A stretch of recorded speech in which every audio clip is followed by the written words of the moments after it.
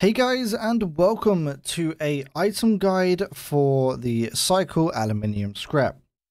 This item weighs 10 and it can also stack up to 10 as well per stack. And now for where the item spawns. Starting off with Bright Sands, it can spawn around the crash ship as well as down in the dig site, around the comms tower as well as the base camp and the east collection point.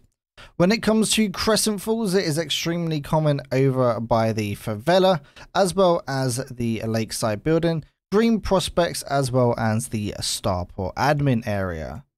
Now for me personally, the best locations I had over on Bright Sands was the comms tower and the base camp, and then personally the best location in Crescent Falls that I had was around the starport admin as well as a landing pad. These were the most common locations for me in finding them. These items do commonly spawn in dumpsters, civilian lockers, as well as industrial crates and hidden stashes that are normally tier 3 and above, and that is for all of the containers. And now to start off with the crafting, the oil pump beacon, you need 49,000 K marks, 12 hydraulic pistons, 12 aluminium scrap, as well as 200 ICA scripts. The autoloader, you need 7,700 K marks, 5 aluminium scraps, 1 shock absorber, as well as 5 hydraulic pistons. And then when it comes to the rare helmet, you need 7,600 K marks, 2 of the aluminium scraps, as well as 2 of the rattler skins. And now for the rare restoration helmet, you need 7,600 K marks, 2 of the aluminium scraps, 2 rattler skins, as well as 2 glowy bright cap mushrooms. And then for the rare tactical helmet, you need 7,600 K marks, 2 aluminium scrap, 2 rattler skins, as well as 1 interactive screen. And then when it comes to the small suppressor, you need 4,900 K marks, 3 aluminium scrap, 5 hydraulic piston, as well as 1 smart mesh. The medium suppressor needs 4,900 K marks, 3 aluminium scrap, 5 hydraulic piston, and 1 smart mesh. And then when it comes to your hideout upgrades, to start off with the supply crate, you are going to need 2,177 K marks, 50 nickel, 4 aluminium scrap, and 2 ICA scripts for the level 3 of the supply crate. When it comes to the Prospector's Quarters upgrade time for the level 4, you're going to need 5,086 K marks, 2 aluminium scraps, 1 print resin, as well as 5 ICA scripts.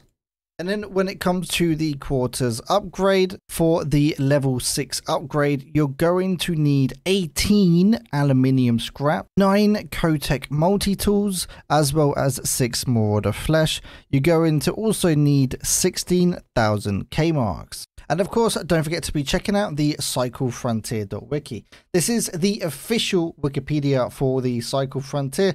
And the thing that we're going to be checking out today is over on the right hand side where it says the interactive map. Once you actually click on this, it does show you a interactive mini map. And then if we type in scrap on the left hand side and then select aluminium scrap and then click the little search icon, it shows you a bunch of numbers on the screen. These correspond to how many spawns there are in the area. So if we click on base camp, it will zoom us in and you can see that there is 28 spawns right here. But really in Crescent Falls, this is the better location when it comes to aluminium scrap. So you can see right here, there is an awful lot amount in the spawns in the area. Now, the starport admin does actually have 53, or the starport landing, sorry, does have 53 spawns. Of course, you've got the admin area as well as the starport warehouse. I mean, overall, you can see that is a very common area for spawning, and it looks like favelas also got a decent amount of spawns in the, well, they're both abandoned, but in the main favela as well as the abandoned favela over to the eastern area. I hope you guys found this guide useful. If you did, don't forget to leave it a like and subscribe. And also don't forget to check out the Twitch channel. I live stream every single day over on twitch.tv/Piranha at 7 AM GMT, which is around about 2 AM EST. Also, do not forget to check out our Discord as well as the website, TheCycleFrontierHelpline.com, as we do have a huge community which is dedicated to helping you guys over on the Discord.